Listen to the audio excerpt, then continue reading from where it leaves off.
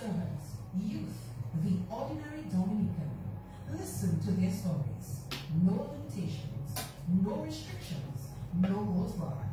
In the Spotlight will also spotlight interesting topics, issues, and relevant situations. Don't miss In the Spotlight on Q95 FM Radio every Monday night from 8 p.m.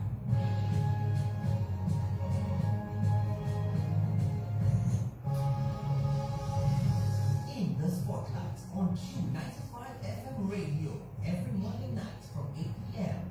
In the Spotlight, featuring people from all walks of Dominican life, spotlighting their triumphs and tragedies, dreams, hopes, aspirations, untold stories, touching the human and personal side of people in politics, religion, sports, business, music, culture, the media, and more. Getting to know our farmers, our public servants, youth, and the ordinary Dominican. Listen to their stories. No limitations, no restrictions, no holds barred. In the Spotlight will also spotlight interesting topics, issues, and relevant situations. Don't miss In the Spotlight on Q95 FM Radio every Monday night from 8 p.m. In the Spotlight.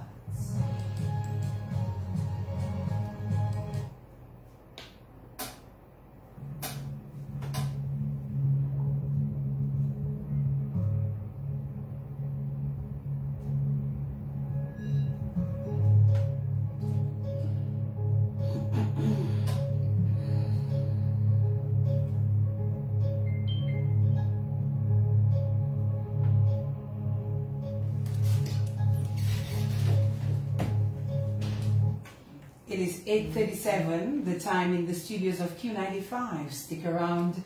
We're coming up in just a couple of minutes with our guest.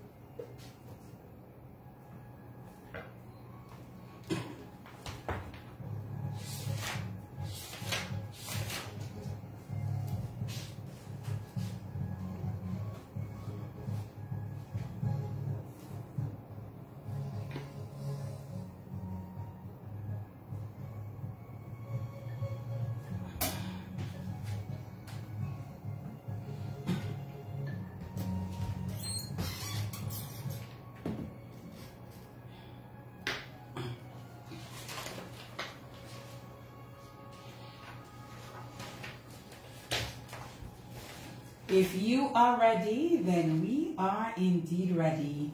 8:39 is the time on the clock in the studios of Q95 FM Radio. Good evening, one and all, and welcome to the In the Spotlight radio show.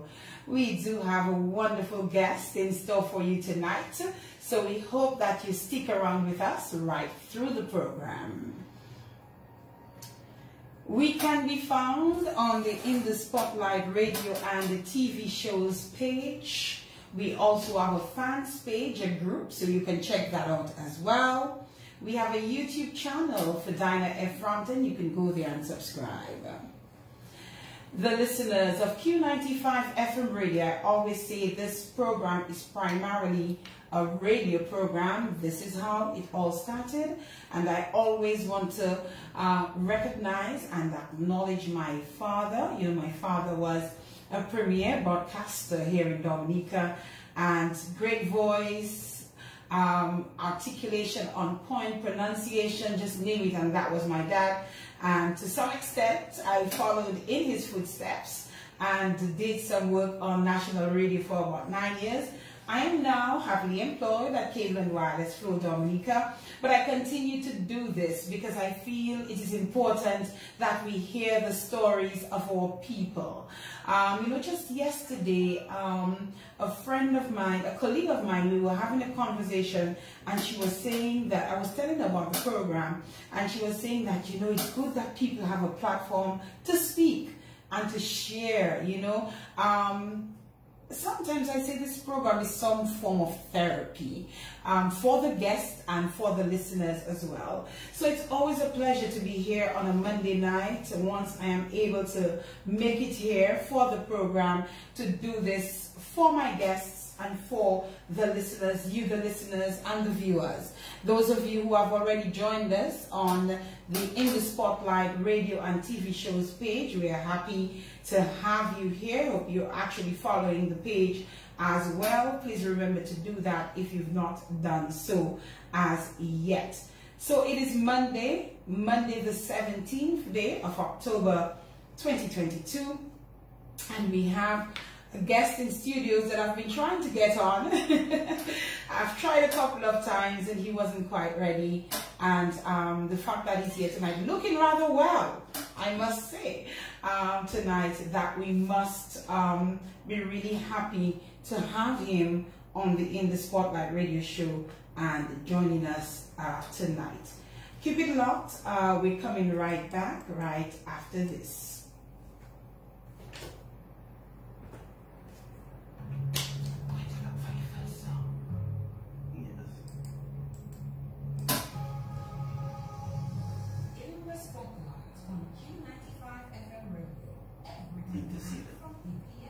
In the Spotlight, featuring people from all walks of Dominican life, spotlighting their triumphs and triumphs, and aspirations, untold stories, touching the human and personal side of all people in politics, religion, sports, business, music, culture, the media, and more. Getting to know farmers, public servants, youth, the ordinary Dominican. Listen to their stories. No limitations, no restrictions, no rules bar.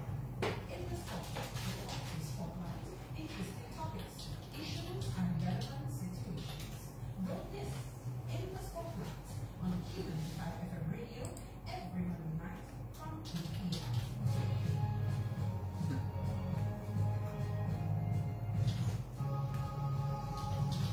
In the Spotlight on Q95 FM radio every Monday night from 8 p.m. In the Spotlight, featuring people from all walks of Dominican life, spotlighting triumphs and tragedies, dreams, hopes, aspirations, untold stories, touching the human and personal side of people in politics, religion, sports, business, music, culture, the media, and more. Getting to know farmers, public servants, youth, and the ordinary Dominican. Listen to these stories. No limitations, no restrictions, no holds barred. In the Spotlight will also spotlight interesting topics, issues, and relevant situations. Don't miss In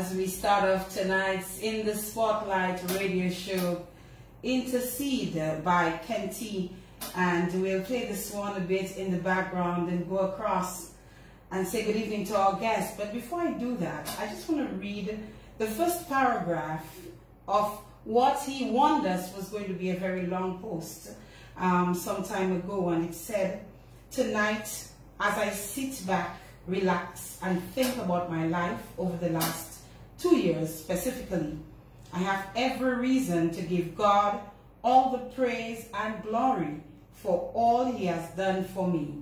When I look back at where I was mentally, emotionally, and spiritually 18 months ago, and acknowledging where I am today, the progress I have made is nothing short of divine intervention." Good evening to you, Ronald. Good evening. Good evening, Ferdinand. Good evening to your listeners. Thank you for having me here tonight. I tell you, it's my absolute pleasure, you know, to have you on the program, because I think you have a lot to share. I think you have a lot of experiences to share with us, good and bad. I am sure that you are going to inspire and motivate tonight as well. I truly hope so. Intercede. The first paragraph of that Facebook post. Tell me the connection. Intercede by Kenty, Son of the Soil. Son of the Soil. You know, that song holds a lot for me, because through the struggles, through the trials and tribulations, many of us, a lot of times, we can't find the words to pray. We can't find the words to express. So we look to that power that can intercede for us. And definitely I've been through many of those times. And a lot of times all I could do was just cry out, "Jesus, Jesus." And know that God would hear my heart, know my heart better than even I do, right? And I had to trust in his timing and his plan for me. And even when I thought I could not make it through the next day, I did. And through the next week, and the next month, and the next year. And today, I think I'm a stronger person, I'm a better person, mentally, emotionally, spiritually. Not physically yet, but I'm getting there. You'll get I'm there. getting there. I'm getting there. When you did the promo video, a couple people inboxed me and even said on social media under it, "Why does he look so sad?" Well, I got a lot. But it was not about being sad, so just explain. It's just being out of my comfort zone. Yes. Just out of my comfort zone. I'm not one who likes the spotlight. So it was very difficult for me to do this. I mean, you know, you've asked me many times over the past maybe 2 years to be on the show, and I'm like, nah, this is not me. But over the past 18 months, a lot of people felt that I had something to share that would be beneficial to other people who are suffering silently, who are struggling silently, and who feel that no one understands what they're going through. No one will, right? But no one is alone. No one is alone. And there's always somebody who will understand what you're going through and possibly help you through it. And through mine, I was lucky to get a few human angels who did help me. And that particular Facebook post in question, you do mention some of them. Oh, yes. And we will go through that at some point during the course of the program. I actually went back to look for it so that we can go through it. I don't know if I gave you the opportunity to say good evening to the listeners and the viewers. Did we say that? I did, yes. You did, yes, you did. Okay, so we're going to take it from here. And you did indicate, Ronald, earlier on that you don't like the spotlight. And I get that, you know, I definitely get that. And, you know, I asked a couple of times, as we indicated before, but then, you know, you did tell me at some point you will, but just let you go through a couple of phases. I suspect it was more than one phase that you were going through. But I'm happy though that you're at a good place right now. You're at a better place right now, that you can actually share those experiences with us, and that we can learn from your experiences, and that we can be inspired and motivated, as I indicated earlier. So Ronald, you're an Astaphan. Ronald Astaphan. Let us talk first about the family background, the family history. All right. As far as you know it. Yes. I honestly don't go back that much in terms of, you know, the family history and everything. Right. But I'm the second son of Hermina and Hugo Astaphan. My dad, Hugo Astaphan, better known as Hara, is a businessman. An amazing businessman, you know. I wish I had, you know, half of what he had when it comes to business. You know, my mom opened Guiave on July 31st, 1981. So this year would have been 41 years. Oh my goodness. That's a long time. I am on the show tonight, I think, because of her. Yes. And because everybody knows me through Guiave. Yes. Guiave has transitioned over the past 18 months, which is, by popular belief, a major loss for Dominica. Indeed. But for me personally, it is a loss. But for my mental health, my physical health, my emotional health, I'm in a much better place. Imagine that. I'm in a much better place. So, yeah. So are you saying here, Ronald, that every disappointment is a blessing in disguise? They say, oh, we also hear of the saying that everything happens for a reason. We just have to trust in the timing and the plan of the Almighty. Definitely. Okay. It wasn't an easy road. And I mean, there's still times when it can be difficult. But I'm happier now. You're happier now. I'm more at peace now. Oh my. And ultimately, that is my goal, to be more at peace. Be more at peace. Simpler life, more at peace. More at peace. To enjoy and to acknowledge and to recognize the simpler things in life. You know, later on, if we get a chance, there's a story that I heard that really resonated with me and made a lot of sense. A story. A story. You can share it. We can share it now. I mean, we're here, Ronald, and we're just gonna flow, and we're just gonna go which way we go. Let me just go through the family. Yes, and then we'll get back there. Yes, so, as I said, I'm the second son of Hermina and Hugo Astaphan. My eldest son is Geoff Astaphan, who owns and runs GB Enterprises, and we have a nice little gift for you. Well, thank you. All right. You know, so we must give him a plug in. Oh yes, yeah. So Geoff, big up to you. Good night. Oh, yeah. Is that wine? No, it's actually. You can open it. You know, we like to. Yeah, we have a little show off on here. We have a little show off. It's Marigot Bay. Oh. I actually tasted it by a friend, by Kenty actually. When Kenty had a little surprise party for his son, and I love it. Is that a creamy drink? Is it a rum? It's a cream. I love cream drinks. So, thank you, Geoff. And just to give Geoff a little plug in, Geoff has GBA Enterprises. Yes. Where is it located? It's located on Independent Street, coming right into Roseau. Okay. The first building after the bridge. First building after the bridge. Yes. So guys, let's give Geoff some support. Thank you again, Geoff. Definitely. So he's what number? First. First, okay. Yes, and I'm the second. Okay. My second brother, Kimo, who has Platinum Security. And my baby sister, Tamara, which not many people in Dominica know, besides family, because she lived most of her life out of Dominica. I was about to say, I don't think I know Tamara. No. I know the boys. Yes. She left since through school, and she's only been back basically on holidays, vacation, to visit family and stuff like that. Okay. She's the mental tie strap in the family. She keeps everybody in check. She's a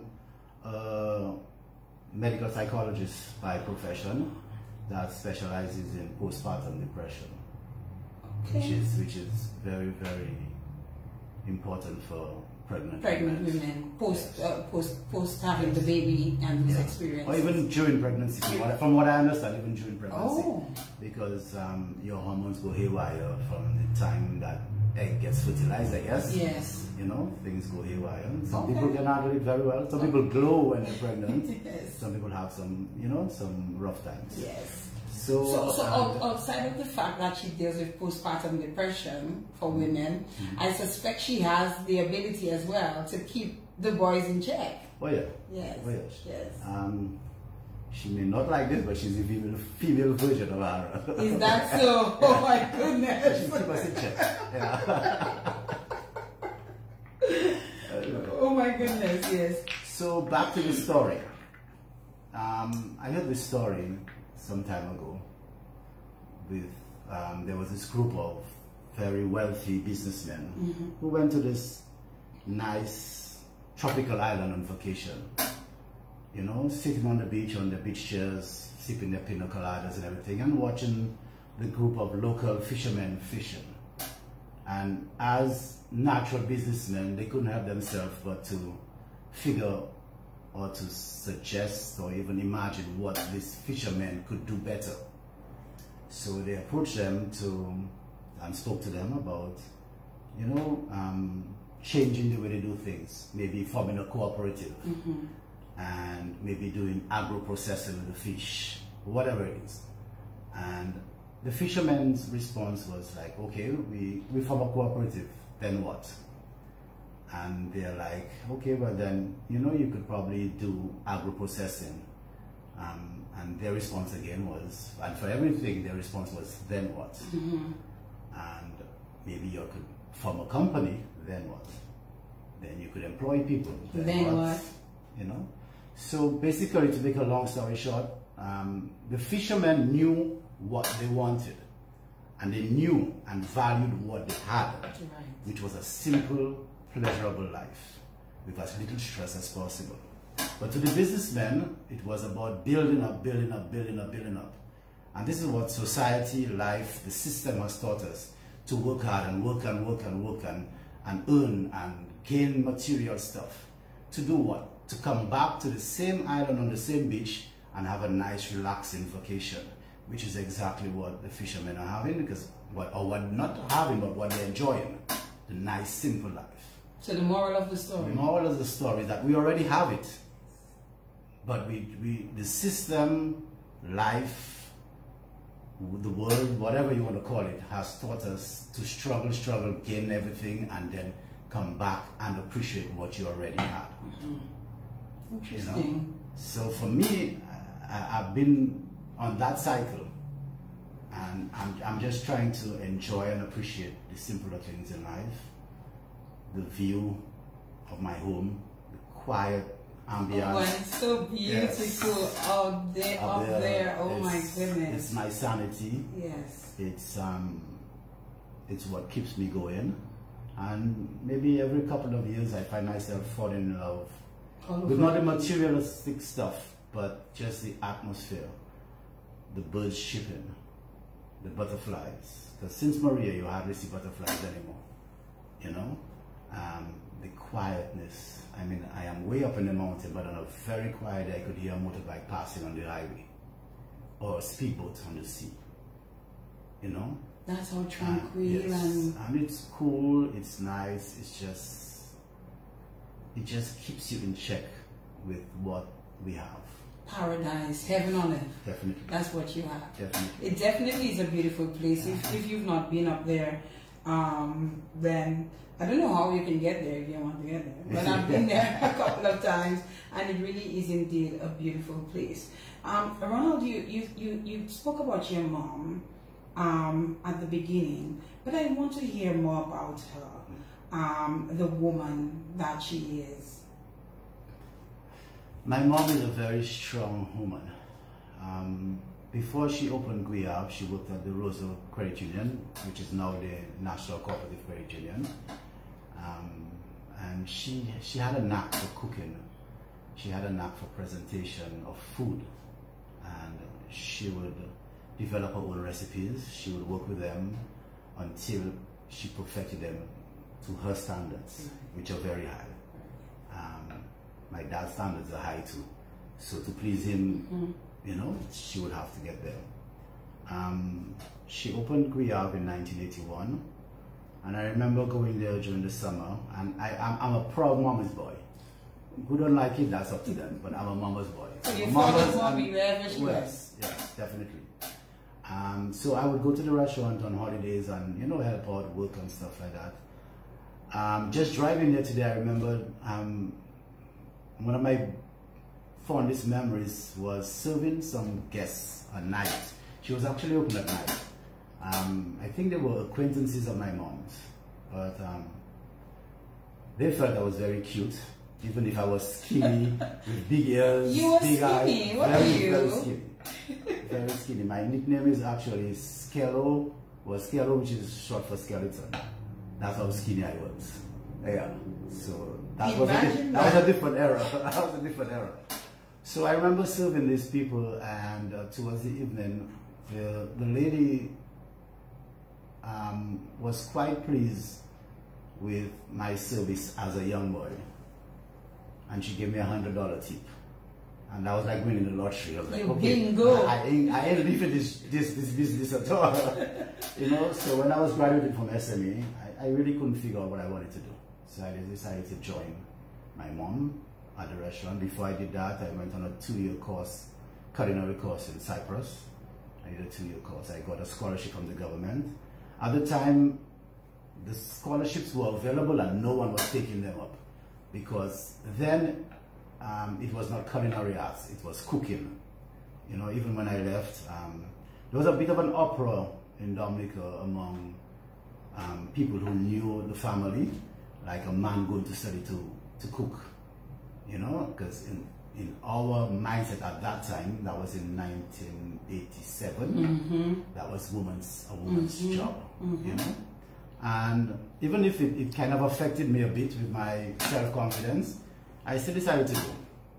And when I got there, I got the shock of my life, where there were very few women in the kitchen. More men. More men, you know, and the women in the kitchen really had to struggle to move up. Yeah. You know, and it was really a eye-opener in what is going on outside of Dominica and stuff. So I did this 2-year course in culinary arts, and then I returned and I joined my mom at the restaurant, and then we moved from there. At the time, we were just located upstairs of the premises. Okay. And so had mom given up her job? Yes. So she went into this full-time? Yes, full-time. Okay. And she had done a course at the Culinary Institute of America, and she also did a course in Guadeloupe, I believe, or Martinique, I can't remember exactly, in pastries. So her dream was to open up patisserie, a pastry shop in Dominica, and she saw that through. And so I was fortunate to be with her. She had a baby. I was keeping the old part running while she did her stuff.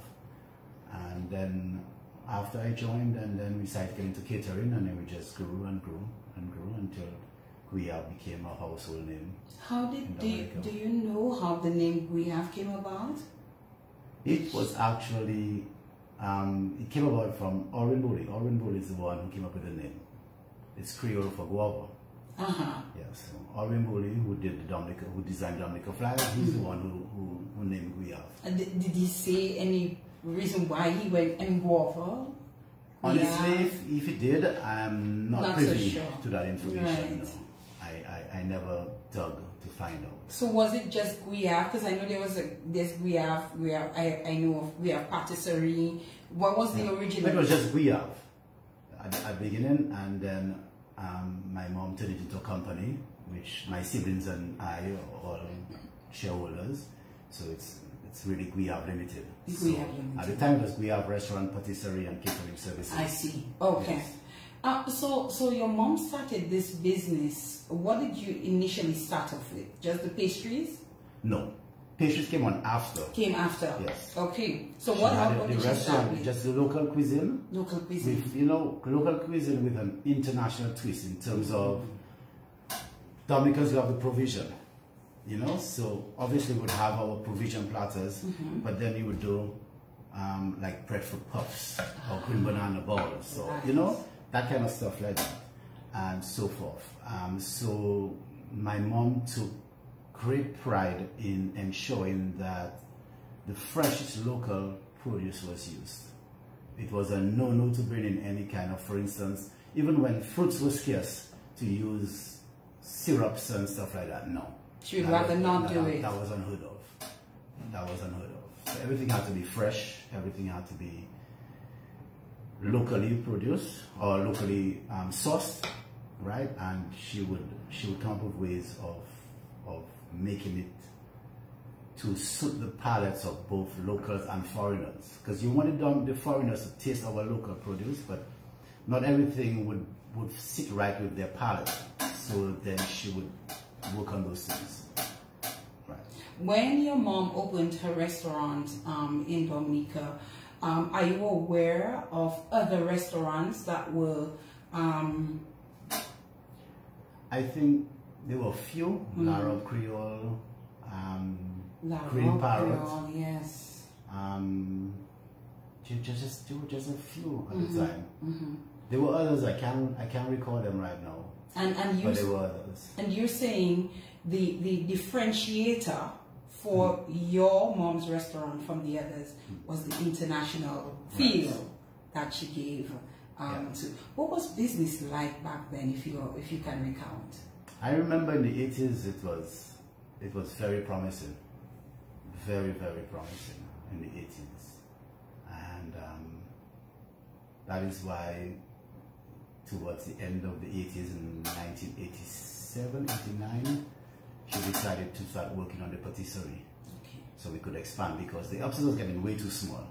We couldn't handle the traffic up there at that time. So then she did the patisserie downstairs, and it was a hit from day one. You know. What were some of the things that people could get in terms of the patisserie? But the most popular item in the patisserie in terms of pastries was the pate banane. Yes. Oh, that pate banane used to be moist and really gooey and nice. There's nothing better than a hot pate banane. A hot pate banane. Yes, yes. But I mean, we did a wide range of pastries. I love the sausage rolls. The sausage rolls. Yes, I used to. There you would have the nice, whatever sauce you had in there. And again, I think what mattered was that nothing was dry. Everything had flavor and everything was nice and moist. So I remember the sausage roll would have this nice little sauce in it, whatever it is, the sauce that you had, and then the sausage in there. But the pastry itself was very soft, and you could just bite into it. And that is a pastry that my mom developed the recipe over the years, and she mastered it, and she taught our longtime pastry cook Marcus White, who joined us, I didn't think he was there before me, and he's still with me to this day, very loyal, and he's mastered the pastries.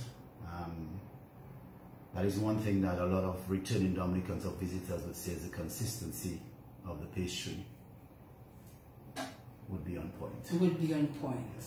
And as you said, Guiave really was a household name. I always enjoyed their going to get pate banane in particular, and as I said, I really enjoyed the sausage roll.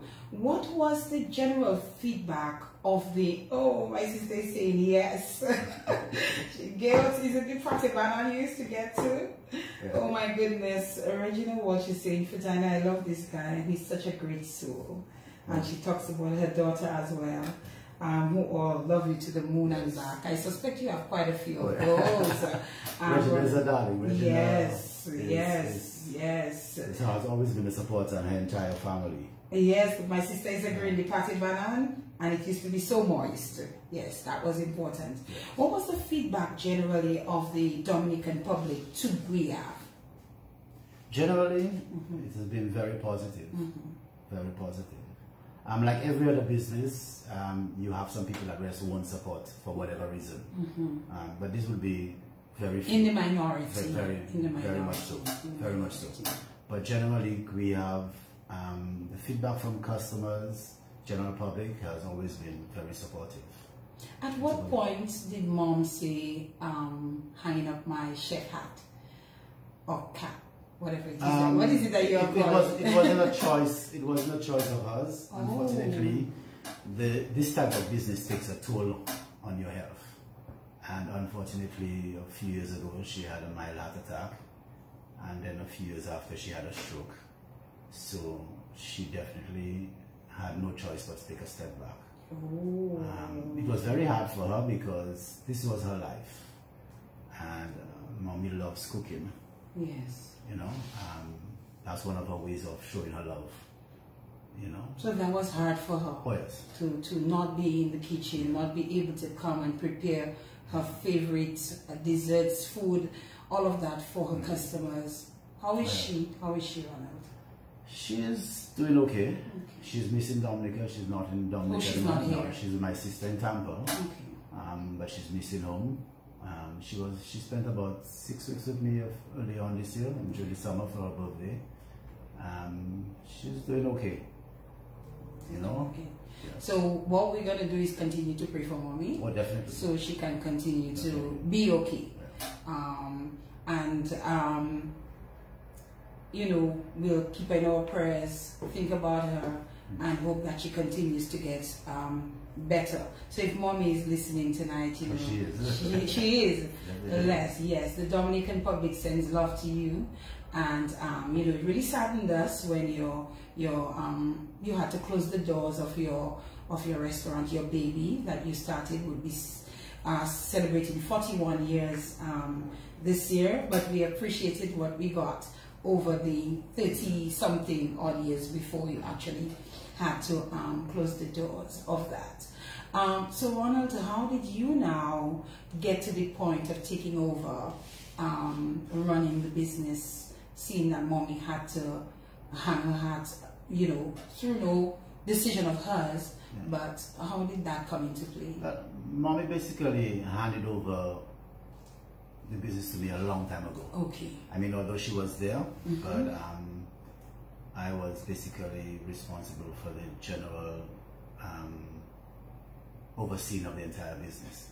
So we really made a good team, especially when it came to catering, because she would be, you know, at the restaurant in the kitchen, ensuring that the quality of the food and the presentation is up to mark, and I would have to deal with the staff and the venue to ensure that the venue is set up properly, the service is up to mark, that the food that comes from Guyave, right, the quality is maintained through transportation and service, you know, throughout the night, and ensuring that everything was good. So, you know, it was a partnership for a very long time where we both had our roles to play, so we could expand and ensure that the public is given the best possible experience. And it's not just a plate of food, it's an experience. It's an experience. It's an experience, from the service to the, you know, to the presentation, the taste.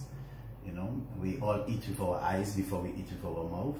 If food doesn't look good, you know, and Sunday is a testimony to that. Well, let's not even go there. So we're gonna go there. We're gonna go there because some people who are on social media are already aware of that. One person said, if you come with anything there tonight, is war. So, you know why, we're going to let him know, you know, what's there. Yes, Ronald, you know, so you had this spread on Sunday morning to which you invited me, and I could not make it. And then, you know, people said you should take a helicopter to go there, you know, whatever the case might be. And, you know, as you said, people eat with their eyes first. And when I saw that, my heart literally broke into pieces. I'm a foodie, and I'm never ashamed of it. I'm not ashamed to say that I love food. Well, most people eat to stay alive. I stay alive to eat. You stay alive to So eat. I love that. I'm a big foodie. I'm a big foodie. There was crabbacks. Right. And by the way, you do crabbacks, and we'll talk about that as well. So I've rebranded myself. So yeah, so we'll talk about the rebrand in a while after we talk about, you know, what transpired. And there was black pudding, another of my favorites. Or you can call me Chick Mage, or you can call me what, I don't care. I saw akras. I suspect they were titiri akras. Yes. What else did I see? Sauce. Sauce. I do sauce, but the bones. I like to just chew on the bones. And there was something. Stuffed eggs. There was my favorite thing in the whole wide world. Yeah, that one is what broke my heart. And the presentation. And you speak about that being one of the key things for your business, for your restaurant, for your catering service. The presentation is key. And that presentation, just for a little spread you had at your home. Well, you know, it goes back to my mom again. Yes. I remember my mom always used to be feeding our friends, you know, and her friends and everything. And I used to be like, Mommy, these people coming for free food. Why are you making such a big deal about that? Oh my God. You know, just put the food for them. You know, no, she didn't care. No. Her reputation has to be... You know, and then she led me to understand that, Ronald, if somebody comes to your home and doesn't enjoy what you serve them, they're not going to come to the business. She's right. You know? And so I went on that bandwagon also, and everything has to, even when I'm home alone, you know, if I'm doing my cocoa, my cocoa has to have... You like to show off us on us a little bit too. You know, it has to have my coconut oil in it, and maybe some whipped cream and some cinnamon and nutmeg on top, because those little things bring joy to you. You know, you don't have to wait for somebody else to make you happy. So if you can make yourself happy through simple stuff like preparing a nice meal for yourself, right? You know, and that's what Sunday was about. You know, in the rebranding, and the past few weeks have been really rough in terms of, when I say rough, not in a negative sense, but really busy. From sun up to sundown, working. And I'm trying to remember if I've ever had sauce since we have closed. I don't think I had sauce since we have closed down. So I'm like, you know what? Nah, this weekend is going to go all out. All out. Yeah, there were guavas. Was that from your? From my trees. From your trees. And even the guavas were cut in a design way. Now you said that you love making yourself happy. You love making people happy. But I suspect you have stuff in the boxes there that's going to make me happy. So it'll make you happy, but it'll make some people cry. It will make some people cry when we're showing themselves. So Charles Wolf, my darling, good evening to you. Well, you know, Charles Wolf needs to relax himself. Oh my God, I'm so excited. If he keeps going on that way, we're going to hurt him more and more. And I told him and Judy that they need to block me till after Carnival. I think so. So guys, keep your eyes closed. Oh my goodness. So we have an array of pastries. And these are done just a second. Oh my goodness, look at that, guys. Look at that. All mine. Oh my goodness, look at that.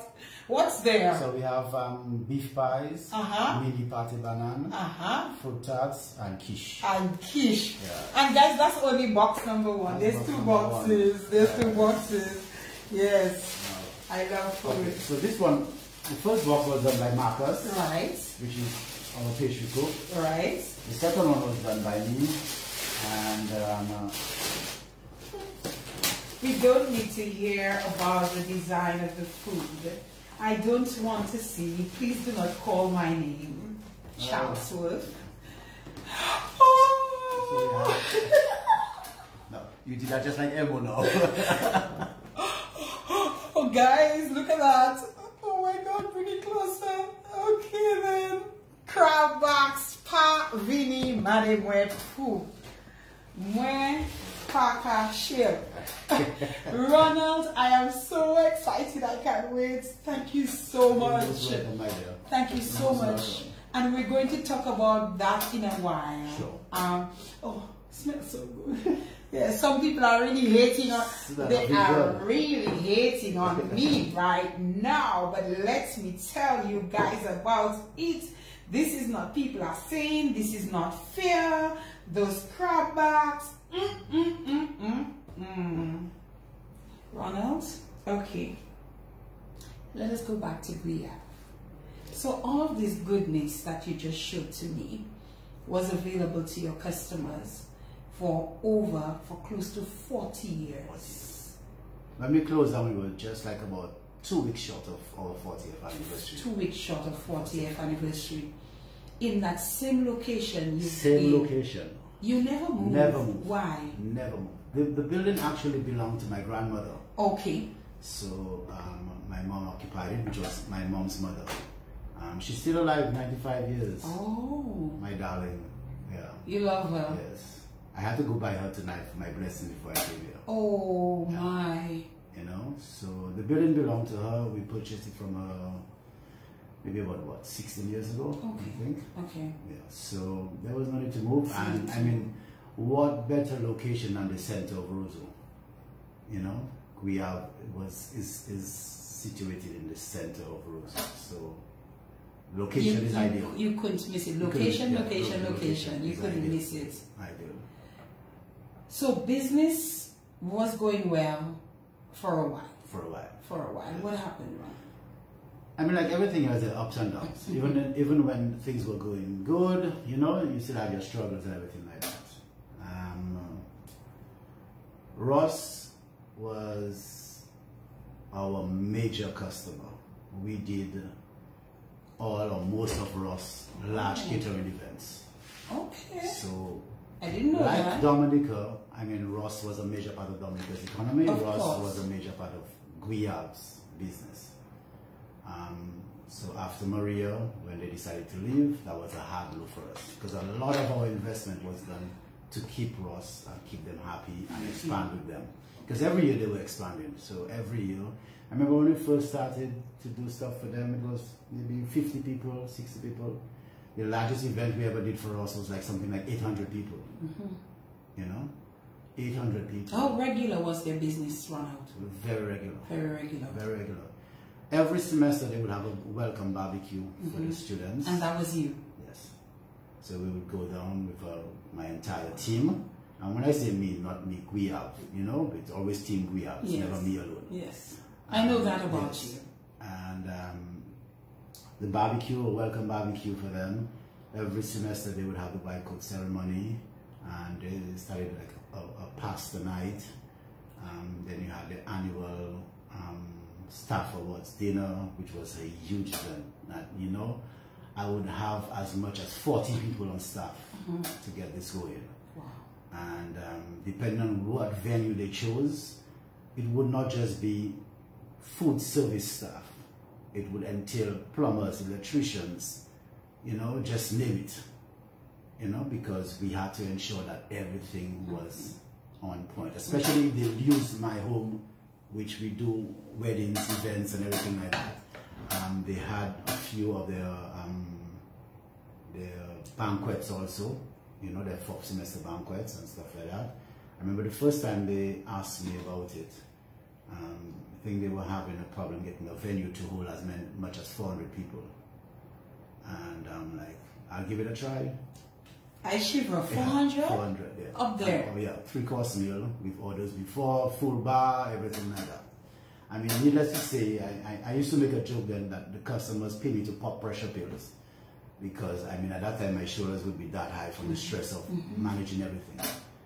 But the satisfaction you get from seeing the joy on people's face when they are having a good event, when they enjoy the food, when they enjoy the atmosphere, the service.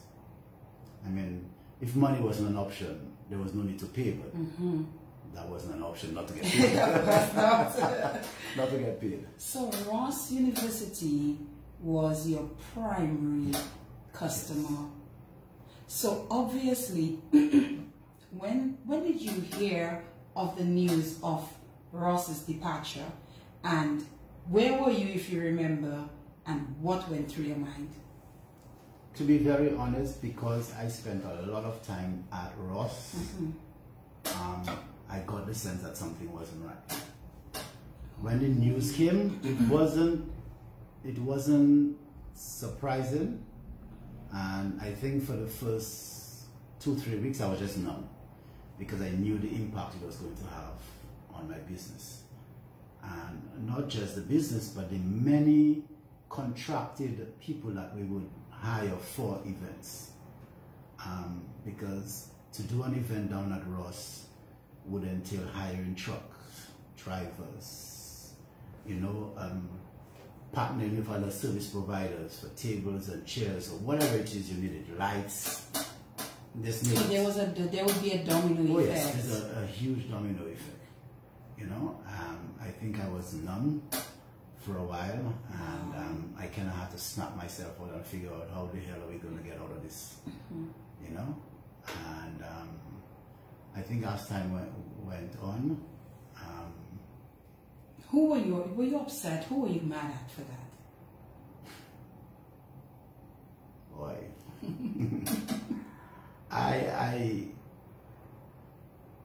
I was mad, and I'm still mad at the authorities for not doing what I felt needed to be done. Obviously, I do not know all the facts of what went on, but that situation is something that mountains should have been moved to keep Ross in Dominica, you know. And not just for you. No, but for not for me. I mean, think of all the landlords in Portsmouth, all the restaurants in Portsmouth. I mean, Ross, basically, a lot of the students, a lot of the staff, faculty asked on numerous occasions for us to open a branch down there. And I just felt something wasn't right, something was not going to work out. So I made a commitment to do everything I could do to ensure that the catered events was a huge success. Yes. You know, and I worked with some amazing people down at Ross. You know, some amazing people in the events departments and, you know, all the different departments. But I felt that this was going to be a risk that I wasn't willing to take. Because I got this sense, and it's not from overhearing anything or seeing anything per se, but I just got the sense that something wasn't right.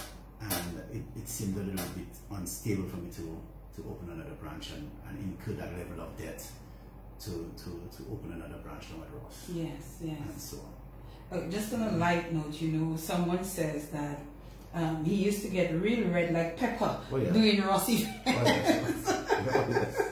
Trust me. Trust me.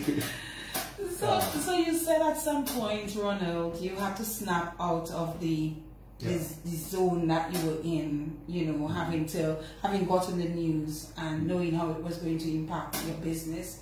How did you do that, and what was the immediate reaction as to what am I going to do? At the time, I think we have employed as much as 20 people full-time, and you know, the security of my staff was paramount, and we had to figure out what other corporate clients could fill in that void. I mean, and you would need maybe 20, 24 other corporate clients, local corporate clients that could fill in the void of Ross. And that never materialized. As time went along, the business environment in Dominica got much more difficult for many reasons. And so the spending power of businesses for events that would be considered, how can I put it?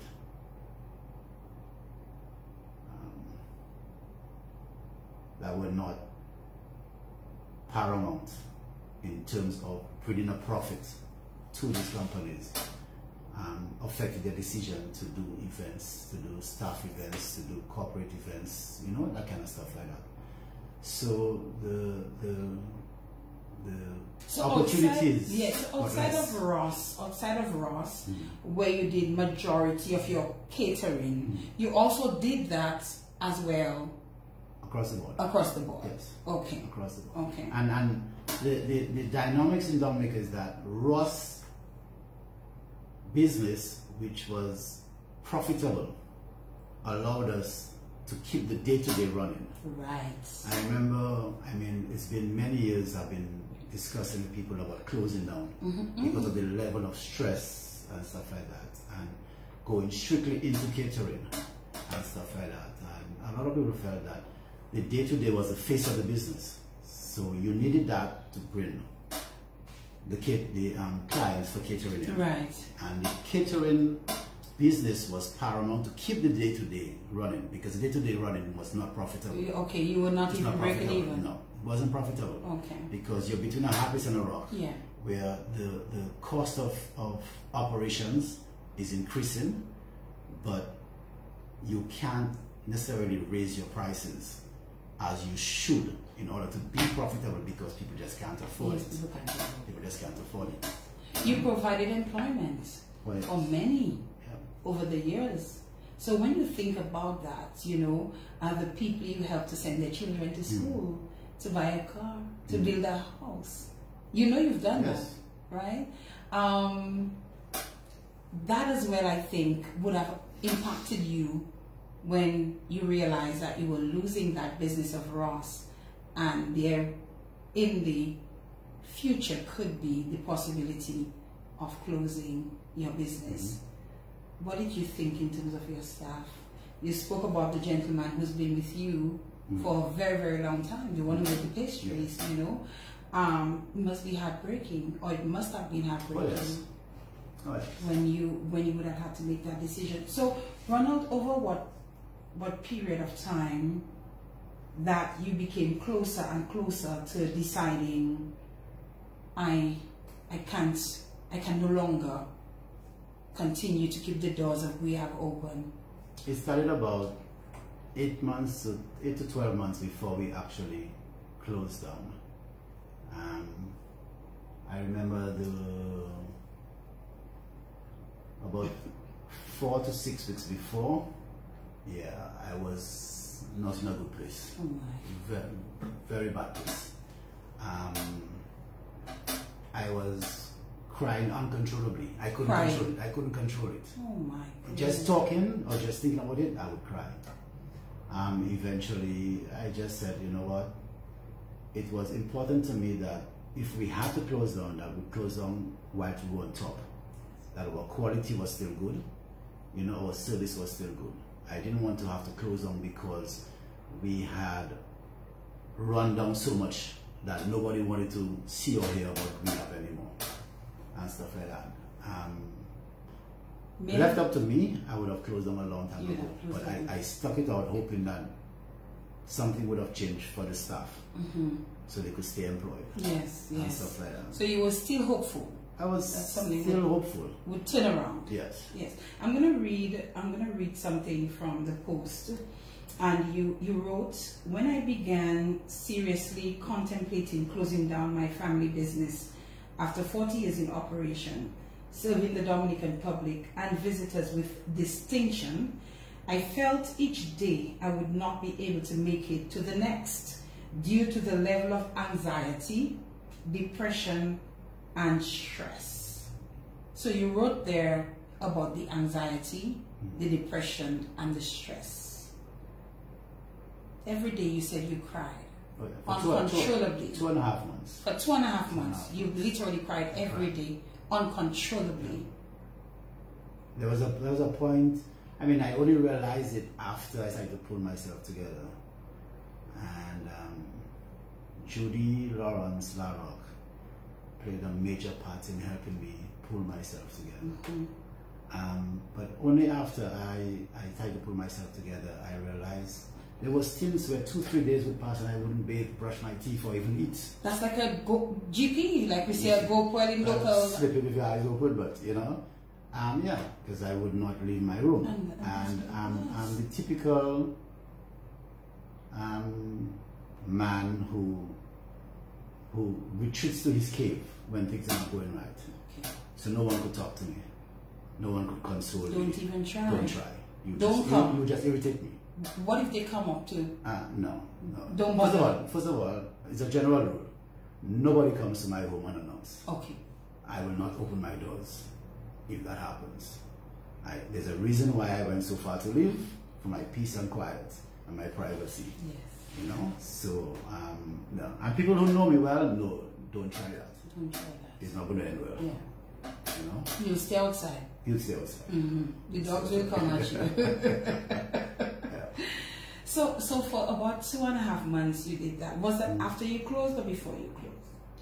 The 2.5 months was after I closed. After you closed. The time before I closed, yes, it was rough. Yes. But I had to suck it up and still go to work. Okay. You know, at least every other day or something. You know, but I couldn't handle more than 3-4 hours there at a time. How did you tell your people? My staff? I had a general meeting with them. Okay. I told them a few weeks before the actual date that I had chosen to close down, because I realized with the economy, with the rate at which the cost of doing business was increasing, that every day I stayed in business, I was going to be more and more in debt. So I had to bite the bullet. Yes. Today, I still have a lot of financial stuff to deal with, God is but good. I'm in a much better position. I'm in a much better position. I want to again reference your post, because it was a really deep post, and you also, you know, highlighted a few persons as well. So I will go on further for those who have not, you know, who had not seen it or had not read it. Yes, you continued by saying, but God had his own plan for me. Just 1 second. It just disappeared there for me. 1 minute. Let me just get back to it. Sometimes your fingers, you know, on those phones, they just make a disappearing act. So let me go back here and go back to yes. Okay, let's go back a bit.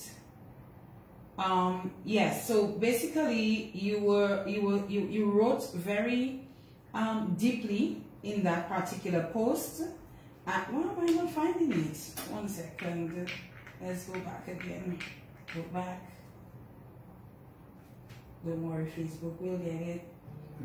Yes, it's important. It's an important post that kind of helps our conversation here tonight as well. So just try to just very first, let's just do this this quick promo, and then we'll come back.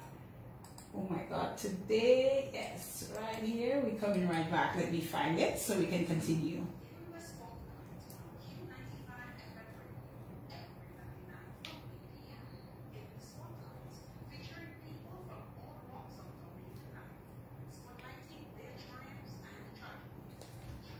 Hopes and aspirations, untold stories, touching the human and personal side of all people in politics, religion, sports, business, music, culture, the media, and more.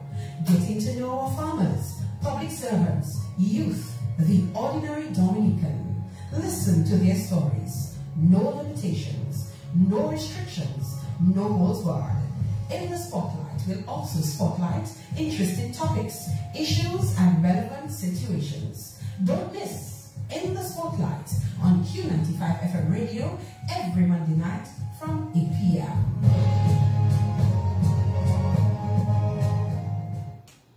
All right, and we are indeed back. We have it. So Ronald goes on to say, unfortunately, I did not take the time to muster up the faith to trust in his plan and his timing. Needless to say, besides all the usual stress of terminating business operations after so long, it was a real eye-opener to see the many people you held in such high esteem, cared for, sacrificed for, helped, and encouraged over the years were nowhere to be found.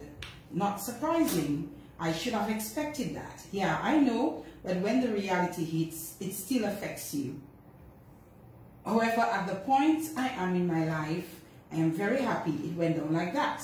you lost a genuine friend, and I got rid of excess weight. Definitely. That is important, Ronald. Oh, yes. You do not have to call anyone's names, but when you make reference to that, how huge was that? In that the people you expected to be there for you were not. To any decent human being, it would hurt to the core. It would hurt to the core. At the time, it hurt. I couldn't understand. Even if you've heard about it before, you've experienced it in smaller doses before, you know. But this is the biggest tragedy, I would say, in my life, besides losing a family member or anything of that sort. And everybody who knows me knows that Guiav was my wife. Yes. You know, I mean, my past girlfriends had to know that Guiav came first. Right. You know, so Guiav was everything for me. Guiav was everything for me. I mean, there was a time when I would be working 15, 18 hours a day. Probably just go home, take a shower and come back. You know. But I had to also recognize that my personality is not one that is easy to deal with when I'm going through tragedy. Okay. Because I shut people down. You become introverted right away. Very much you so. retreat. Yes, very much so. I mean, there were a lot of people who would message me, and my response to them would just be an emoji. Because I couldn't, if I said anything more, I would end up crying. And I wouldn't know when it would stop. Right, wow. So it was just like an emoji was the most I could do. Yeah. I am one that no one could say that they message me and I ignore them. Right. Because I think it's very rude. I've tried to do it and I can't. No matter how much somebody pisses me off, if they message me, even if I have to curse them off, I'll curse them off. But I will not ignore. I can't do that. I've tried to do it, I can't do it. But I know I'm not an easy person to deal with when it comes to stuff like that. Is it that, Ronald, that you turned to a couple of people for help, but they did not reciprocate that help that you were asking for? I rarely ever ask for help. You don't? No, I'm not that one. I have been chastised quite a bit by close people that I'm always there for people, but I never allow people to be there for me. You know? But there's a difference in that. Humans are getting more and more inhumane. You know? And the other day I'm constantly on my JetBlue flights nowadays. Is that so? My JetBlue flights nowadays, and you know, I go into deep thought then. And the other day, this question just popped into my mind: who's your hero? And the only thing I could come up with is that my hero is the version of me I want to be. Okay. Your hero is the version of you that you would like to be. Yes. And who is that person you would have liked to be, Ronald? I mean, I'm getting there. You're getting there. Someone who can be there for others. Someone who can make others happy. Someone who can make himself happy. Because most of my life, important, you know. Most of my life I've traveled by myself. I always travel by myself. There's no fun in that. No, it is. Because I've had so many friends who I saw totally lost when their relationships broke up, that they were lost because they couldn't figure out how to make themselves happy. They depended on others to make them happy. So I made a conscious decision years ago that wasn't going to happen to me. Okay. And traveling alone can be a lot of fun. It can be. If you're a person that's open to making new friends. Yes. To speaking to new people, you know, to try new experiences, you know. But I mean, when I travel, I go to the movies, I go to restaurants, I go to discos, I go to bars, I do everything by myself. I mean, I do it with other people also, but I make sure I take time to do those things by myself and ensure I can enjoy it by myself. Is that something you intend to change sometime in the future? No. No. I mean, I will do it with other people. Yes. But I'll always do stuff by myself. You will always do stuff by yourself. Okay. Because people won't always be there for you. No, they won't. Right? They won't. They will be there for you. So I have to ensure that I keep that in check. True. You know? So then when nobody's there, then I can dig deep down within myself and find what it is to make me get through to the next day. Right. And so you went through that phase for about 2.5 months.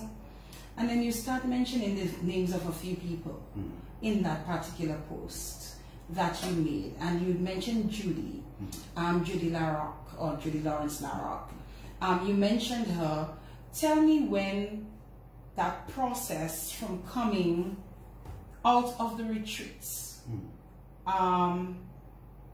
crying, being depressed, what was the first action that started getting you out of that phase? I don't remember how it is I contacted Judy or Judy contacted me. Right. But I do know everybody felt they had to give their opinion on what you should do now. You know, why don't you do this now? Why don't you try this now? And I'm like, look, just shut the F up. I don't need to be there in this stuff. You know what I'm saying? Judy was the first person who came to me. She actually came to my home with her husband and sat and prayed with me and reminded me that I would not be the first business person to close down this business, and I won't be the last. And no matter what it is, I have to take time for myself. Nothing that I try to do now would work because mentally I was not ready. I was not ready. It's just like you trying to love somebody who's not capable of receiving love. You would drain yourself and nothing good would come out of it. So I had to take the time, you know, and she would be in contact with me daily, calling me, messaging me, reminding me, Ronald, just put you first. So by that time, you started accepting calls or messages. But actually, you started communicating. Actually, if I remember correctly, if I remember correctly, I contacted Judy before I closed. Oh. Trying to, you know, because I remember that she had gone through a similar experience. Yes. And Judy and myself go way back from Voices of Fatima, when we used to be together in Voices of Fatima at Fatima Church, with her brother Kerry and her sister Jana and so many others that's still around. So that's how we got to know each other. And she was at then Scotiabank and everything like that, you know. And Judy and myself were cool. I did her wedding actually. I catered for her wedding. She worked at Ross for a while, so she would always look out for me there and stuff like that. But it's not like we were in contact with each other on a daily basis, or even a weekly basis, or even a monthly basis. You know, and so forth. And she really came through for me. Came through for me in a way that no one else did. Just reminded me to put God first and to take care of yourself. Did you listen? Oh yes, I did. I mean, there are times when she would call me, did you go walking this morning? Because she was trying to get me to get up and get out of the room and go walking and so. And yeah, well, Judy, I like to hear a few times. Yeah? You know, I like to hear a few times, but I did listen to her a lot. And even to this day, we, you know, we're in contact off and on, you know, and for sure. Tell me more about the healing process and getting to the point that you are today. You actually used the word happy, you know that, right? At the beginning of the show. You did. I think I said happier. Happier. Okay, happier. To be honest, I'm not one to pay myself compliments. A lot of people tell me I need to take compliments better. But I'm watching myself on the screen and I'm good looking. Oh my goodness. Something's up with your camera. I like that. But I actually processed. I actually saw my face change. A couple of people mentioned it. Nothing would have continued if I didn't take the time off to recognize the power of God, the power of the universe, the power of simplicity, also recognizing the fact that society, the system, everything has screwed us up. They've taught us wrong about everything. I have tried to remember from my childhood, growing up or so, where we were taught about happiness. We were taught about being peaceful. There was nothing like that. It's always about working and studying and money and no. Right now, they can come and take my house once they leave my land for me, with all my fruit trees, my vegetable garden, and my dogs. I'm good. You're good. You know, and even that, for my depression, all my fish died. I just couldn't take care of them. Oh my God. Thankfully, I had my caretaker who helps me at the house, Pierre, a Haitian guy who is amazing. If it wasn't for him, I think my dogs would have died too. Because it didn't matter to me whether they got fed or you know, because I wasn't feeding myself. I mean, a gourmet meal for me then was bread and cheese. You know what I mean? And it's not because I couldn't do better, it's just because I just didn't matter to me at the time, you know? Did you understand at the time though that you were going through a depression? Yeah, because I've been through depression a lot in the past. Okay. And I had to remind myself that, Ronald, you've been there before. This one is a little more severe. Yes. And you've been out. Yeah. You know? Did you get professional help, or did you just? Yeah. Well, my longtime therapist, Lester Guy, who is amazing. This guy has saved my life a number of times, and he's good. But I also saw Dr. Wallace for a short while. Ronald, you know, sometimes people feel embarrassed for, you know, having to go to professionals for things, experiences like depression and so on. No, absolutely not. You have no and issues that's one of the advantages of enjoying life by yourself, of doing things by yourself. You get to a point where, not that people's opinions don't matter, but it doesn't matter. I needed to do what I had to do for myself. I knew if anything happened to me, my mother, my sister, my grandmother, my family would not be able to handle it. So I had to keep going to get it done. And Judy, if you say I cried tonight, it's your fault. I warned you. But there are no regrets. It was not a nice experience. I'm trying to imagine. It was not a nice experience, you know, but it was a necessary experience to get me to this point where I am now, you know, where gratitude is a must. No, you get to be emotional. Gratitude is a must. But there are a lot of people who inspire me silently, you know. For you know, just for the promo video, I wore my shirt, "Leave Before You Leave." Yeah. Craig Harris. Right. When he came up with that, and I remember seeing that on Facebook.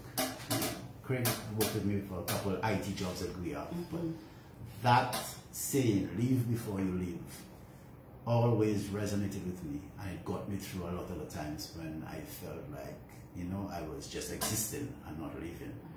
And even if it was just to get myself up, and that's when my cousin Steve Astaphan came in, would ensure that he knows what sea baths do for me and how much I enjoy early morning sea bath or late afternoon sea bath. So he made it a point of duty to check me at least 2-3 times a week.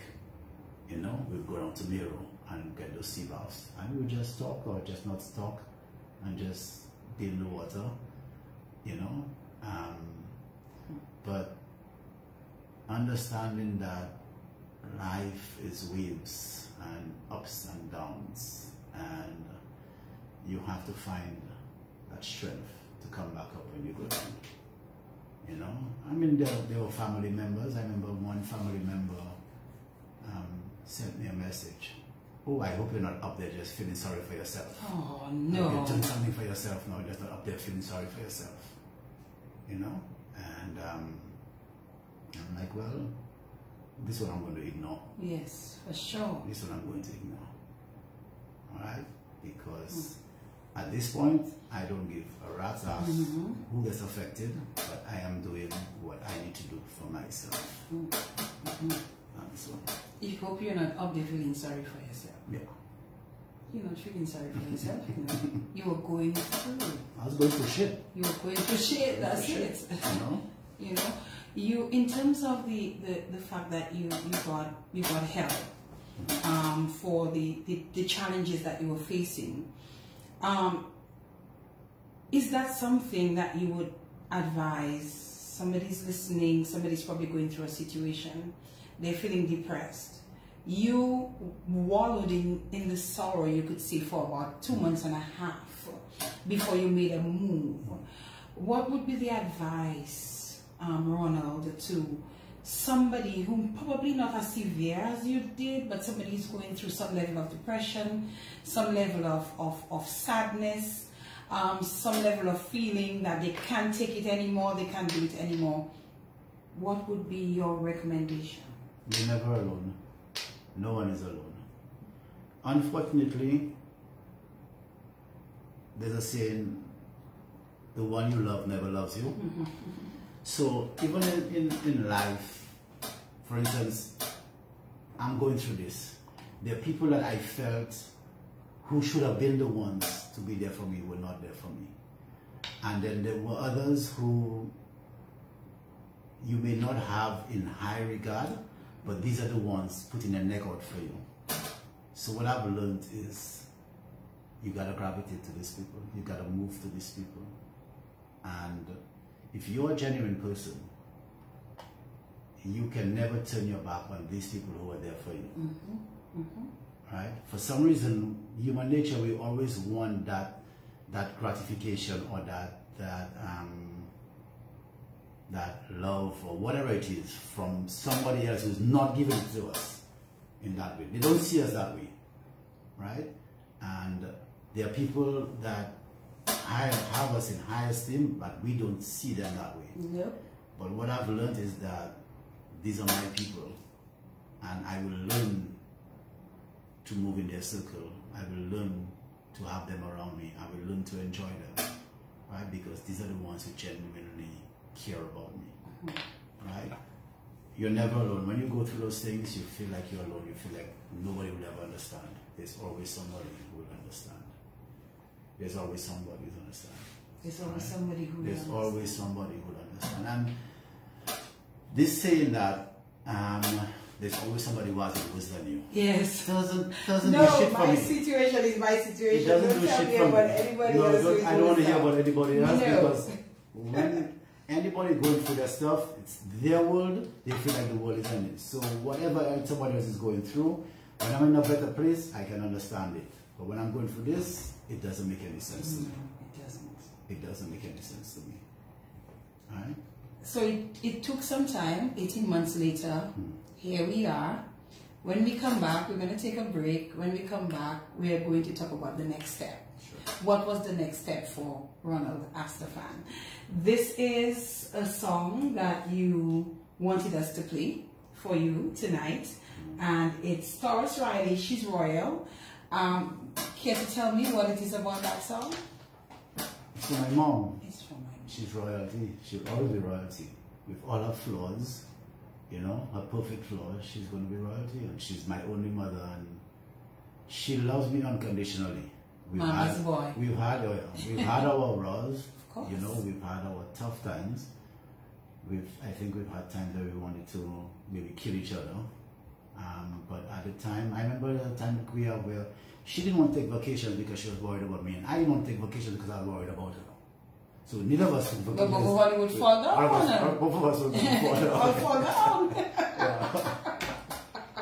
But she's royalty. Ready, 4 minutes moving down past the 10 o'clock hour. This is the In the Spotlight radio show. Our guest tonight, Ronald Astaphan, and I'm really loving the conversation that we're having tonight. And again, you know, a guest like that is someone, when we're done, there will be lessons learned from his experience, from his life. There will be opportunities to listen, pay attention, And imagine yourself, if this were to happen to me, how would I have handled it? Would I have handled it the same way that he did? Would I have just crashed? Would I have acted probably earlier to get professional help? Whatever the case is.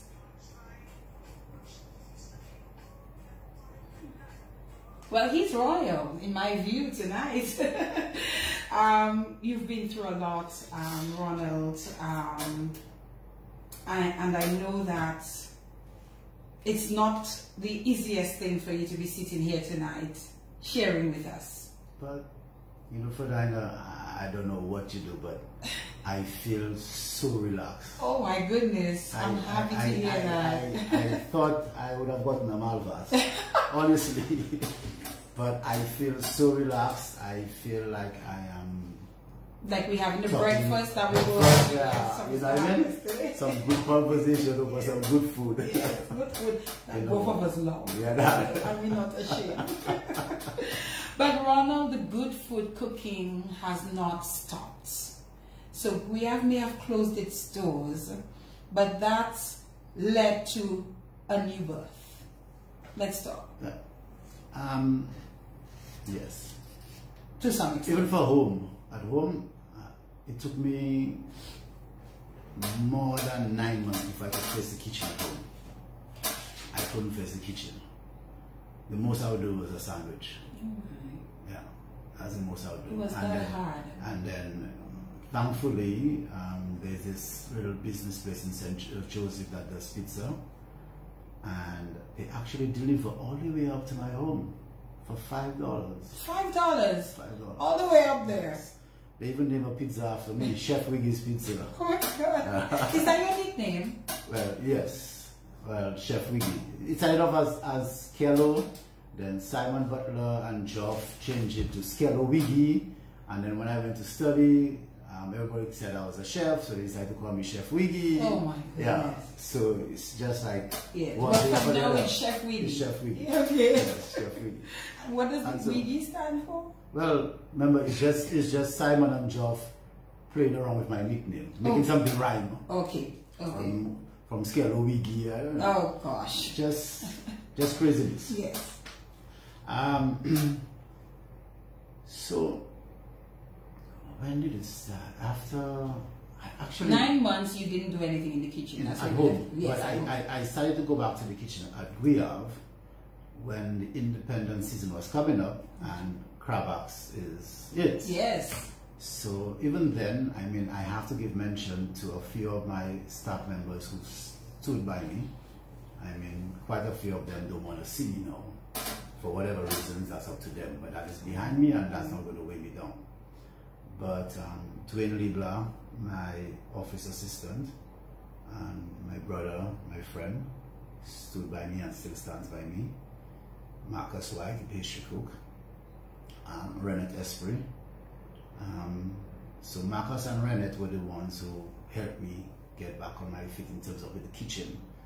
Started to do the crab backs again, and then slowly started to do it. Then after the crab season finished, then said, okay, let's start doing some excuse me, some cakes and pastries and stuff. And later on, Alvin Sarah, who is my nickname for him is Pakistan. If you want to pack up your whole house in a Suzuki Swift, he can do it for you. But he's my right hand when it comes to events and setting up and that kind of stuff like that. So these four stood by me, you know, and they're still there. Some more than others. Some like everybody else, they have their own journey to do. But there will always be gratitude to them for not abandoning me, you know, and so forth. And then I back with the crab apps, and I did really well last year with crab apps. Really? Yeah, just pre-orders only, not doing retail, just by half dozens and dozens, and so on. And then it slowly moved, and I've always had this dream to open a cocktail lounge called Pamplemousse Rouge, which is like pink grapefruit. Yeah. So there's a kind of a sexy connotation to that name, or to the pronunciation. So I just decided to try and rebrand myself. Pamplemousse. Rouge. Yeah. Pamplemousse. I just use pamplemousse for now. So I have renamed my home to Villa Pamplemousse. Villa Pamplemousse. Which Love can it. be used for events, weddings, receptions, ceremonies, you know, corporate events, whatever it may be, you know, and so on. And decided to start back with the pastries and stuff like that. Marcus, actually, I think, well, Guiave was the only place Marcus ever worked. So, like me, Guiave is all in you, you know. So I made a special commitment to him to stick by him no matter what, because he stuck by me, and no matter what, I would be there for him as long as I could. And so, and then little by little, as I got out of the depression and tried to smile again, and you know, have happy thoughts and take more JetBlue flights and so on. I decided to just, you know, branch a little bit. It took me more than 6 months to even think about renting the property. And so, and thankfully, and it's rented now. Thankfully now I have 4 tenants, 4 good tenants. So it's fully rented. So it's a lot less stress. It's a lot less stress. Yes. You know. So God is good, yes. God is good all the time. So what do we do with Pamplemousse Rouge? What are the services? What are the services products available? We do, for now, weekly, every Monday, Wednesday, Friday. We do crab acts for delivery. Okay. Pastries, selected pastries. On a Friday, I do my special cheese straws, and I do homemade pasta sauce. Okay. Everything has to be pre-ordered. Right. I don't do anything and hope it sells. Right. Okay. Okay. Everything is done based on order. Okay. And are the orders coming in? Oh yes. God is good. Oh yes, for sure. You know, I mean, on average, I get to bed about 11:30 at night, and have to be up by 5 o'clock in the morning. You know. Then we do rental of event items like cutlery, crockery, glassware, tablecloths, tables, any kind of thing like that. Food warmers, we do that. So I get a good bit of business on some of the hotels and people having private events and stuff like that. Then the venue for weddings. I have a few weddings coming up. I have a few events I've been to a up. wedding there. Yes. Very beautiful. So I'm still doing some upgrades. Okay. You know, even early on this year, I did a makeshift kitchen downstairs where you would have attended the wedding, where the food would have been stored on the ground floor. Because I wasn't sure I wanted to get back into the food, but I needed to get some income. The food was so good. Thanks. You know, I need to get some income. So and it was different, by the way. It wasn't the traditional. At the wedding I came to, I don't know if you remember which wedding I came to. A colleague of mine, yes. Yeah. And the food, it was not food, but it was. Yes. Jesus. Yeah. Anyway. So a lot of people contact and said, what are your packages for weddings? I'm like, no, we don't do it this way. Packages is developed to suit your needs, your desires. I sit down with the clients, I ask them what they like. What do you imagine happening at your wedding? What is it? What's your favorite dishes? You know? A lot of times people send you a menu, can you cost this for me for a wedding? And you have red beans and provision and macaroni and cheese. I'm like, no. We ain't going on that road there. No. This is Sunday food and it's your wedding, which is going to happen once, hopefully. Come on. So you want to have something very different. Come on. Alright, so we ain't going to do no provision platter or red beans. I'm like, alright, I said, can you imagine red beans following your nice white dress? I never thought of it that way, and they would want curry goat, and so I'm like, you know, this kind of events, ideally you want boneless meats. Yes. I remember as a young boy, I went to Lara Creole and I ordered chicken, and when I tried to cut that chicken, the bone went from my plate to another table. So since then, it's only boneless meats at events. Only boneless meats at events, because it's not a pretty sight when you're fighting with a bone. No. And some of us cannot resist and we want to suck that bone. Yeah. So at this time, that is what, if someone is listening now, they would like to reach you. Yes. Is there a public number that we have? Yes. My number is 767-617-2930. 2930. You can get me on WhatsApp, you can get me on Facebook. Okay. Yeah. Is there a chance that we go back into the restaurant business? Never. Ooh. Absolutely not. Never.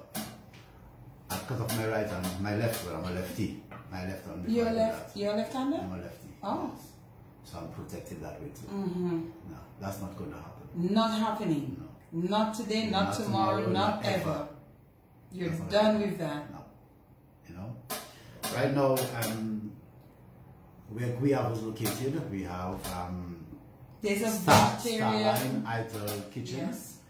Nigel Fabian. I heard the food there is pretty good as well. Yeah. Plug in, send me my lunch tomorrow. Just kidding. I was just being funny. You know, the other day I was telling I said, Nigel, you're the only place I go to eat and I don't even know what's on the menu. I don't ask. I'm just like, put a lunch for me and that's it. And that's it. And sometimes I don't know what the hell I'm eating, but I'm eating it because I trust him. He has good food, healthy vegan food.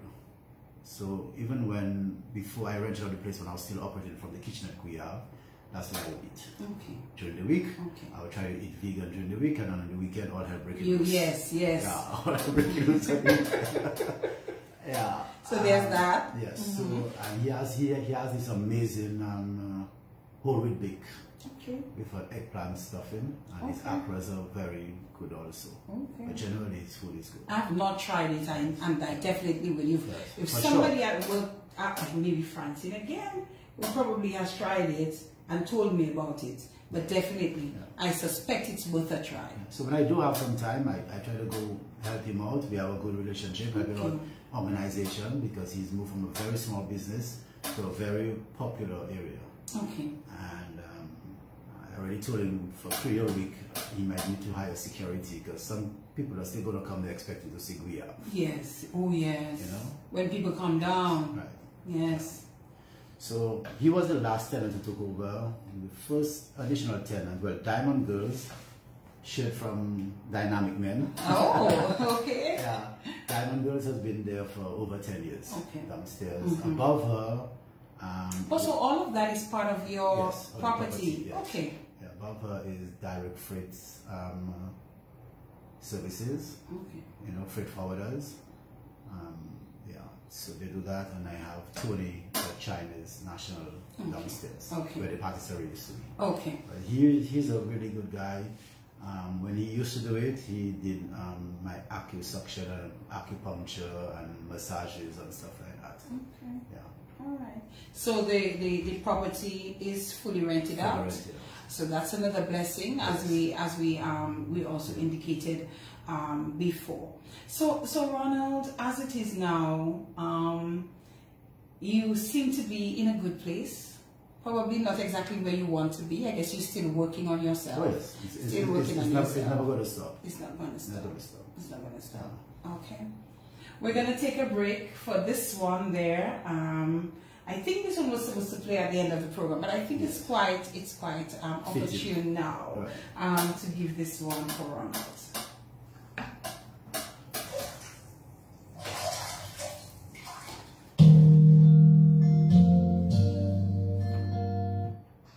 This is a recent song launched by Colton T, one of our very talented, very talented young men here in Dominica, and Ronald loves this one.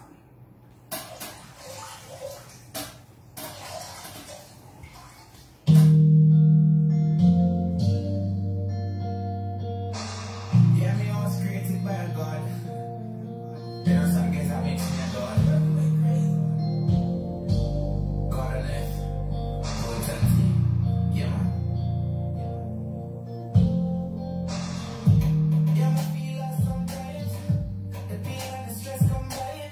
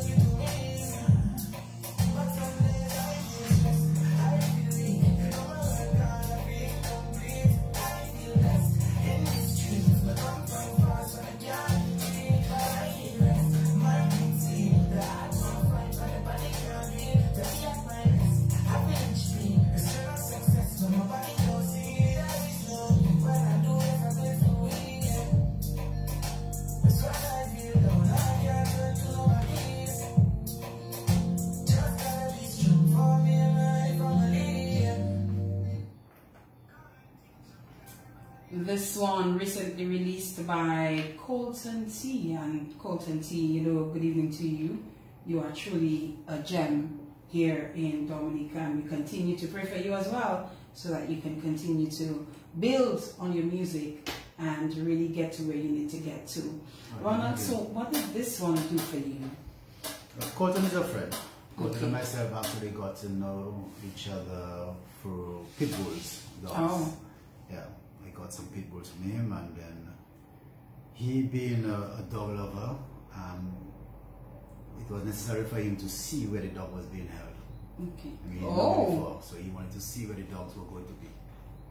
Yeah, so he came up and he fell in love with the property. Yeah, I'm still waiting for him to make it really big so he can buy the property. He loves it that bad. Yeah. Yes. But he loves his dogs, and even if you're willing to pay for it, you will not get it unless he felt that the environment, the home was suitable. And you know, I've been by his side through some of his struggles, especially his passing of his mom and stuff like that. Talented. Very talented. Beyond. Yeah. His video special was filmed at my house. Okay. Yeah. And that song hits to the core. You know, there's a part that basically says, when you look for somebody, there's nobody there. You know, and you have to be the one strong for everybody. You know? You know of that. Oh yeah. You've been through that. Oh, yeah, been through that. Yes. Been there, done that. You know, and it's always a pleasure, even when the expectations are not good, I will still do it again, because that is who God made me to be there for others in their time of need. And there's a selfish aspect to that also, because when I am there for somebody who's going for stuff, it actually allows me time to forget about my own shit, you know. So then I get that break from my own stuff as I help somebody else. Yes. Important. Which is important. Ronald, we're slowly coming towards the end of the program. Throughout this process, through life, what are some of the lessons for you, especially in the last 2 years thereabout? There's so many. There's so many. One, put God first, definitely. There's a lot of things I wanted in my life that God didn't allow me to have, and thankfully so, because, or even people I wanted in my life, and thankfully so, because it would not have turned out good. Take time to understand yourself, what makes you happy. I don't believe in the saying about be you. No, because be you can be bad, but be a better version of you. Whoever you are, be the best version of that you can be. You know? I remember many years ago, and I still pick myself up for that. I was going to Jolly's pharmacy to get something. It was about 3 o'clock in the afternoon, and on my way back to Guyav, I just bought a graphic mango from one of the roadside vendors. She must have been in her 70s or 80s. And when I bought it, she had the faith to make the sign of the cross and say, "Thank you, Lord, I sold something for the day." $1.50 for her day. And I remember days where I'd be crying or whatever it is, or worried about not paying this bill or whatever it is. But this woman sold a mango for $1.50, and she still had the strength to be thankful for that. And so it's be thankful for the simpler things in life, everything, and know what makes you happy. Inner peace is paramount. That is the main goal. Nothing else. Nothing else. Inner peace. Inner peace. The business person's who are probably struggling right now? What's the advice? Actually, I hinted in another post of mine about hooking up with Judy to form some kind of support group for people who are struggling. Okay. Not to give you financial advice or financial support. Also financial support. To give you moral support, spiritual support. You know? Because a lot of people, last week, at least 3 people called me. They wanted to meet with me because they couldn't take it. One guy is 29 years old and he's just been diagnosed with high blood pressure. Oh my God. Right? And he's like, he can't do this any longer. And I'm like, I don't want to see businesses closed down, but I'd rather your business closed down and you stay alive than you stay sane. And stay sane. And you keep, or then you keep it open and you go down a road that's not going to be pretty. You know, so as I told him, you decide, you have to weigh the pros and cons, right? You decide what you want to do, what you want out of your life. If at 29 years old, you're diagnosed with high blood pressure, which is, I've been there, done that.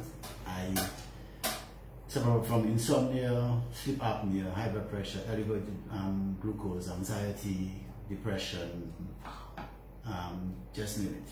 You were walking dead? Yeah. You know what I mean? It's not worth it. It's not worth it because most people will struggle to make that final decision based on what people will say. Yes. What people will say. Ooh. And I had gotten to a point where I did not give tools what people said. But thankfully, 99.9% of the comments after we have closed were all positive. I remember up to about 4 or 5 months after, I was walking in Rosa from Fresh Market to Guiave, and this woman stopped me and she was just ranting and raving. Not in a bad sense, but she just couldn't come to terms with the fact that Guiave was closed. And I had a lot of stuff to do that day, and I couldn't do anything. I started to cry in the middle of Rosa. I had to just go into my vehicle. I think I remember I left my bag and stuff like Guiave, and I just had to go home because it was still hard to accept where this journey was going to take me. You know, and there's nothing wrong in crying. There's nothing wrong in seeking help. There's nothing wrong in seeing a professional, right? It's important that you find somebody to talk to.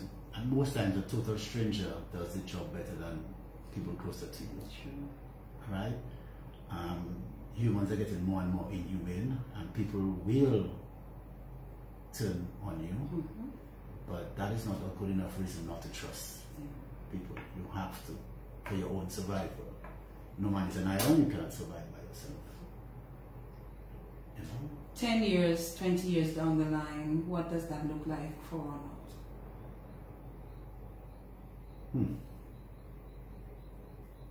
Just peace. Peace. Yeah. I mean, there's nothing better than cooking something and you can just take 10 steps out into your yard and pick your fresh seasoning or whatever it is. Just the simple things. Peace. Being able to go to the beach.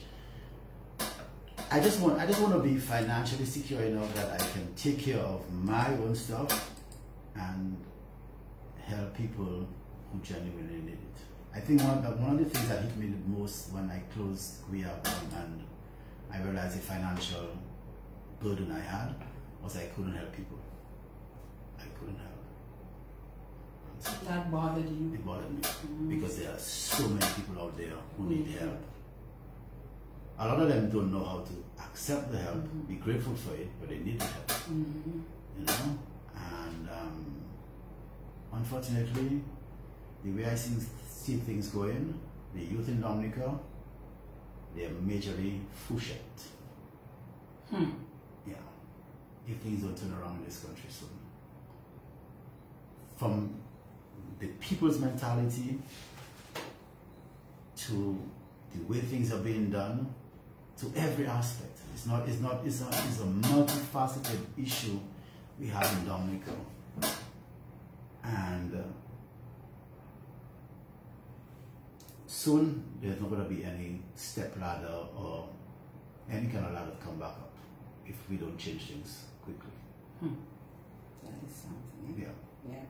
Ronald, I don't know if you still want to just share some final comments with us. I'm not ready to go yet. You're not ready to go yet? Oh my goodness, I'm so happy that I made you so comfortable. This is much better than I thought. Oh, I'm happy. Serious. I'm happy. I thought I would have taken some extra cheese straws. Well, you did say there's something about your cheese straws that does something for you. Yeah. Did you have some tonight? You One. need to. Just one. Just one. Just one. Just one can do the trick. Just one will do the trick. One will keep you smiling. Ronald, thank you so much. You know, I'm really happy that we have the opportunity to have this chat and to understand, you know, what happened. Because like you said, you know, Guiave became a household name to us. And many of us patronized Guiave, as you mentioned, the pate banane. Another thing for me, as I said, was the sausage roll. You know, I really loved coming to Guiave. But sadly, it's gone. But other things have been birthed as a result. Right. And some of the stuff Pamplonos produces now is Guiave quality. It's Guiave quality. It's Guiave. There you go. And again, just an opportunity in terms of your contact. Give it again, please. My contact information for mobile or WhatsApp is 767-617-2930. Any requests you have in terms of events, catering, food, give me a call and we'll see how we can work it out. Wonderful. And I'm smiling more because of my two boxes. Charles Wolf said that, you know, he will always be a pest in your life. He just wanted you to know that. That's not going to change. He definitely wanted you to know that. And, you know, we really want to thank everyone for joining us for the program, for tuning in, whether via Facebook Live or via Q95 FM radio. It really was an absolute pleasure. I always say to people, once you come here, even if a Monday, Ronald, is one of the longest days for me. You know, you go to work in the morning, you get home only to get ready to come here. Right. Sometimes I wonder if my brain will even function at that time of the day, but it does, thank God. And I'm able to sit here and have what I call a conversation. I don't call it an interview, and I think that's why, you know, you became so comfortable with it. So thank you for being here and being an amazing guest. My pleasure. And thank you for my pleasures that you brought me, and thank you as well to Geoff for sending me this wonderful drink as well. I also have to big up Josephine Gabriel and Company Limited for our Twapito water tonight, and I cannot forget my good friend of Callaloo House. Good evening to you. And who else we have to big up? We have to big up Jordan Jerome and a few other persons. I got so excited about starting off the program with Ronald tonight that I didn't mention, you know, the number of supporters of the program. But Ronald, get home safely. Thank you. And I look forward still to my breakfast at some point in time. That definitely will happen soon. Good night, everyone. Thank you so much. And I hope that you're already starting to have a wonderful independence. Those of you joining us for the season, we'll be happy to have you here in Dominica. If you're coming in, by the way, don't forget to drop off by Flow to ensure that you have your SIM card. We'll have that ready for you and ready to roll at the ports of entry, or you can come to our building. That's a wrap on the program for tonight. Until next week Monday, God willing, hopefully I can be here next week Monday. It's going to be a bit tight, but I'm going to try my best to be here. Good night and thank you again.